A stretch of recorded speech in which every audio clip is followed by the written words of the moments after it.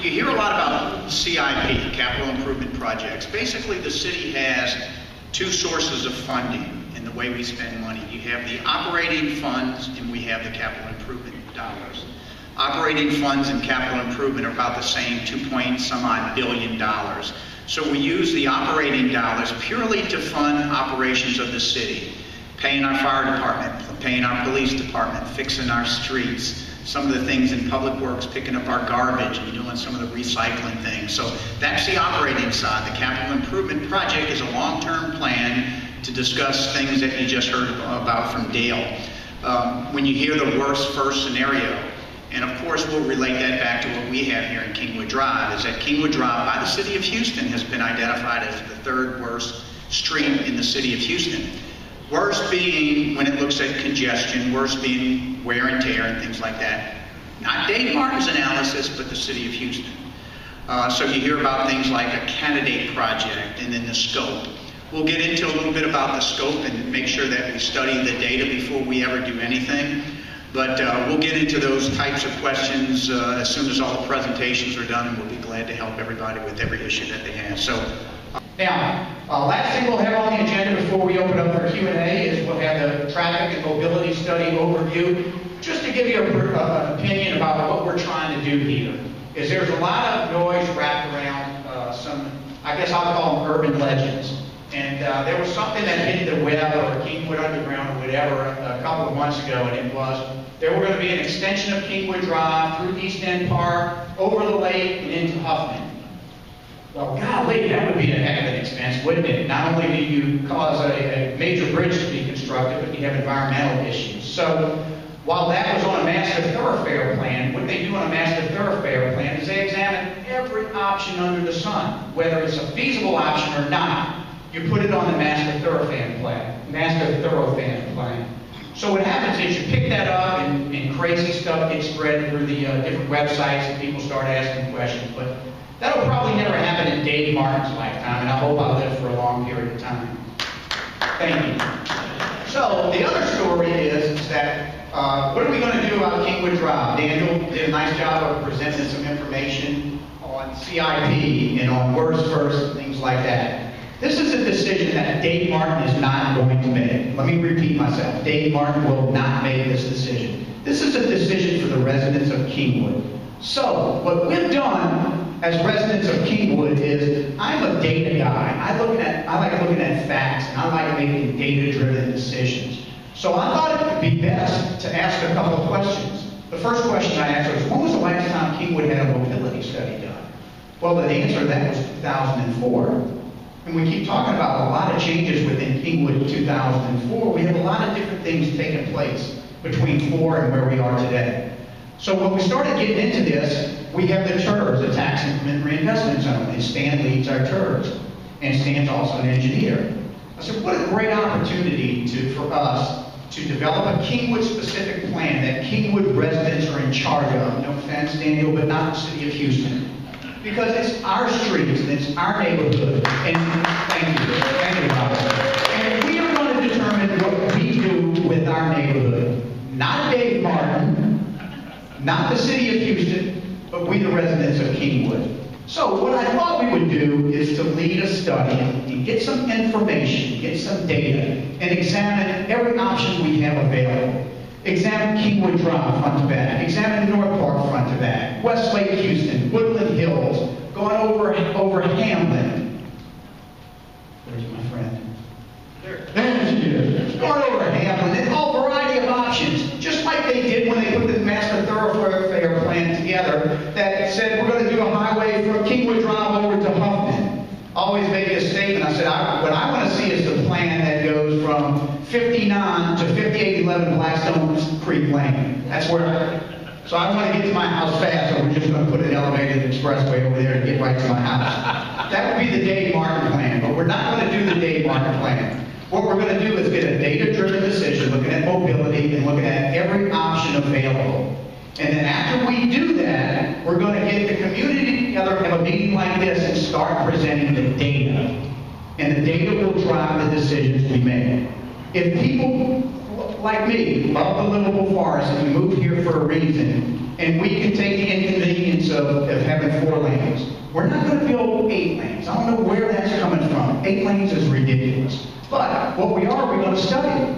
Now, there's a part of me that would like to focus on North Park. And the reason why you can move traffic quick on North Park is because you have no trees. You have a 4-lane highway with a big ditch in the middle of it. Thank you. The problem you have with that is you have Montgomery County. So is Montgomery County interested in helping the city of Houston with mobility issues that affect Kingwood, Harris County, city of Houston residents? Probably not. So we're going to have to work really hard with Montgomery County, and we don't mind doing the research on that. So a long story to an introduction to 2 great people who are leading us down this path. And we will notify the Tribune, we'll notify the Observer, we'll notify the Chronicle on everything we're going to do with this, so that I'm a believer in full transparency. You don't make decisions in a vacuum, you make them as a whole. So when we study this issue, we're going to look at the folks that live on North Park, the folks that live in the front of Kingwood, the folks that live in the back of Kingwood and all over the area to make the best decision that we can for the entirety of Kingwood.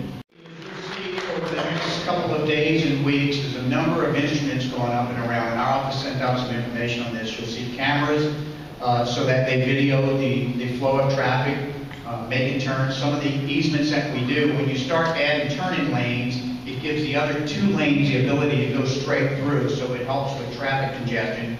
So not only are they going to look at mobility issue with cameras and tubes in the road, and they're going to study all these major intersections in and around the area, so we get a true picture of what mobility looks like and how do you address it. And as I mentioned, there'll be full transparency, and I think, Ramesh, the study will be probably done towards the beginning of the summer, and then we'll have the opportunity to get everybody together in, whoever's interested in learning about it, and present the data, and then start to take it from there. But if you look at the CIP document, I mean, this does not occur until the 2018, is that right, Daniel? So 2018. So we're far ahead of this thing to collect data and do it the right way, to have a process that works.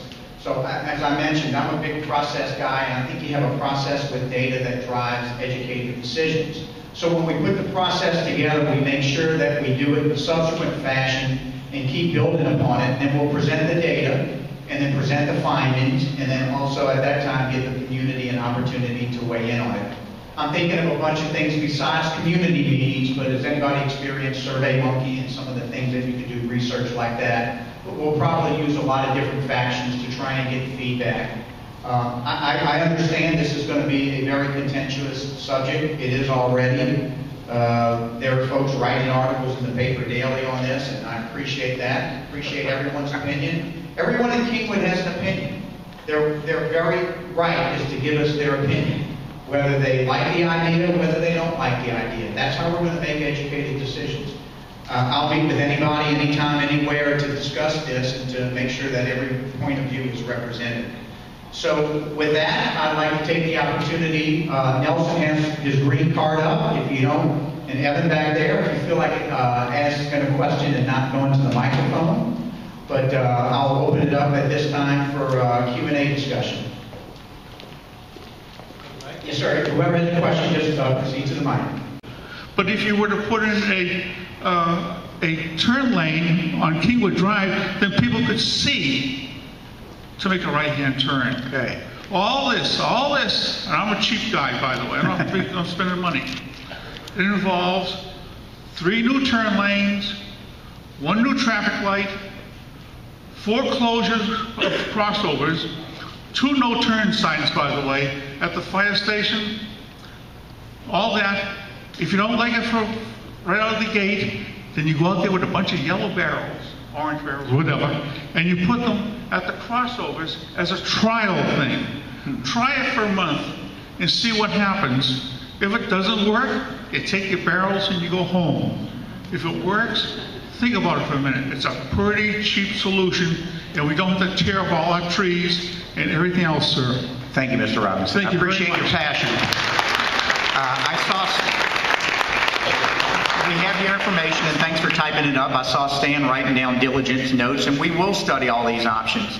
I do believe there are a number of lights that could probably be replaced. We do have the latest in light synchronization in Kingwood, the top of the line and latest and greatest that we have in the United States. So we always hear about synchronization of lights, but a lot of that is uncontrolled by the human elements with rain and wind and things like that. But thanks for your ideas. I appreciate your passion. Increasing and I'm against it changing any of the traffic lanes or adding any lanes to any of the roads entering our neighborhood. And our neighborhood is not South Woodland Hills, our neighborhood is all of Kingwood. Totally agree. Okay, so I think as far as that picture of roads up there was concerned, all these, I guess, 2 lanes or 4-lane roads coming into Kingwood are enough. I don't want any of it changed. And this keeps coming up. I remember back with Addie Weissman, and I forgot what year that was, maybe it was 2002, but I remember having the same conversation, being at a similar meeting. This issue keeps coming up. You wanted to say something? No, I said the reason why it is because the city has to identify it on a worst first scenario and has to identify it and put the money allocated to us. Then it becomes our opportunity to say, Daniel, we don't want to touch Kingwood Drive. We want to leave it exactly the way it is. And Daniel will then say, we remove Kingwood Drive from the CIP plan as a worst first, throw it out the window, and then the 4th worst city bumps to the number 3 spot. And we'll never see $1 of our tax revenue to come to us.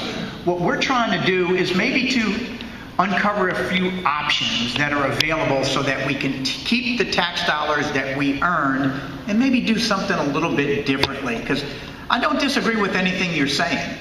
This has been studied from Addie to Mike and now to Dave Martin. The unfortunate thing for Dave Martin is he gets it right in the middle of his term, which is 2018. But my commitment to Kingwood is that this is not Dave Martin's decision.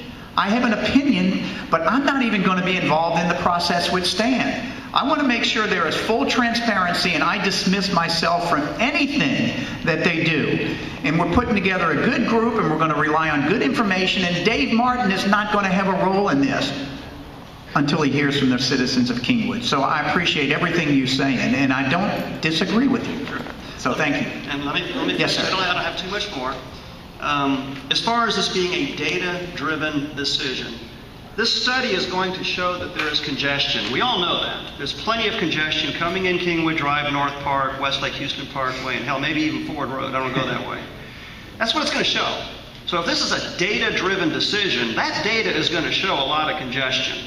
I think if we make a resident decision, we decide that Kingwood has grown enough, or the people in the back simply figure out, ride the bus. My father came up with that one. He also lives in South Woodland Hills. We got the doggone Metro bus station. I used to ride it when I was younger, and perhaps there are some people in the back who can ride it also. I don't want to do it myself anymore, so I don't blame it. I don't blame it if they don't. But no more expansion of these roads. Yes, and we are going to thank you.